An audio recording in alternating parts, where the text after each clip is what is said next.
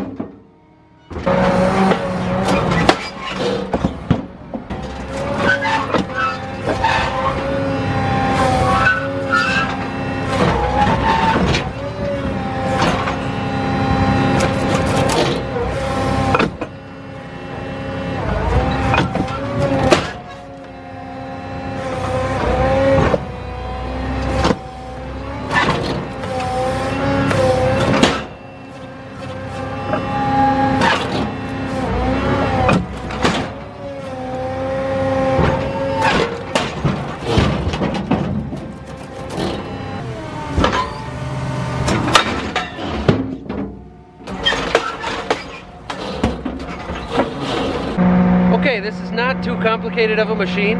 It's all hydraulic. This one does have the swinging hitch so that we can control that from in the cab to move the rock picker in and out so we can travel down roads and make it narrower.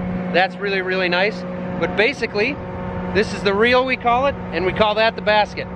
So we can drop the basket down, kind of nice and deep like, try to get underneath the rock if it's sitting low down into the ground.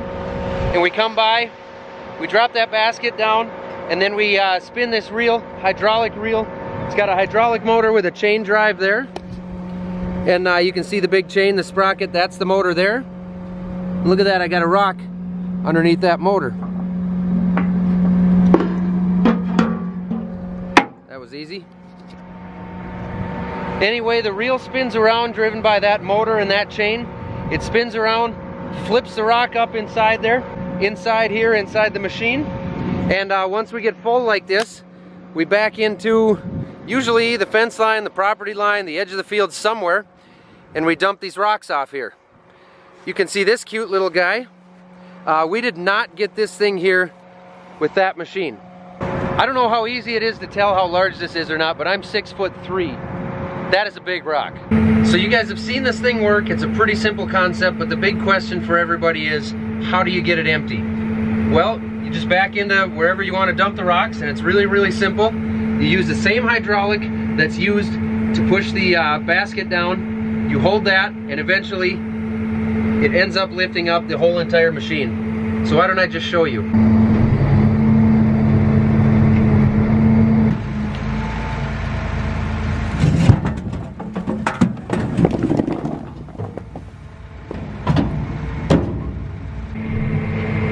Pretty cool, huh?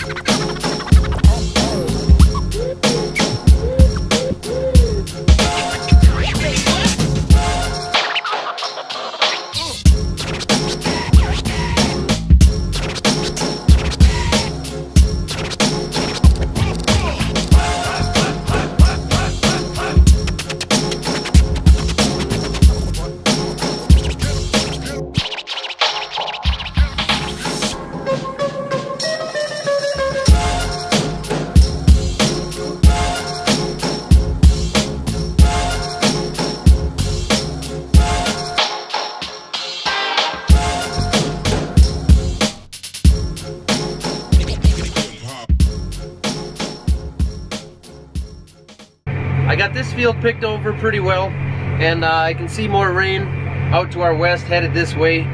We never got any hard rain, but this topsoil, you can see it's picking up on the tires just a little bit. It's just a little bit too moist out here for me to be driving around, so I'm gonna go ahead and get off this field, and hopefully this thing will be ready to plant tomorrow sometime. Thanks for watching. Be sure to follow me on Facebook and Instagram as well. Millennial Farmer, out.